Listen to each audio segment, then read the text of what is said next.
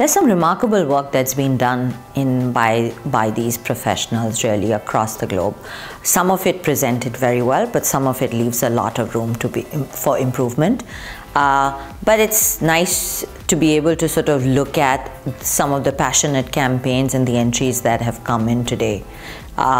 It's nice to see the fact that we have at least more than a handful of very, very, very promising talent that will take the industry forward in the years to come. The promise for the future is something we are really looking at. Do they have the maturity to carry it forward? Are they being able to carry their teams forward? What are the endorsements and testimonials that they've been able to receive?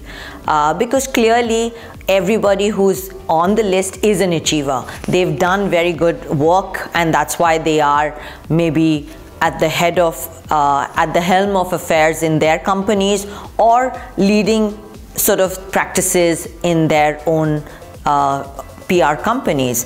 So beyond that, what is it that they've been able to contribute is something that we've really looked at very, very carefully.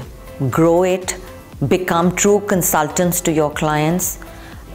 We should move towards becoming management consultants, in the communications domain.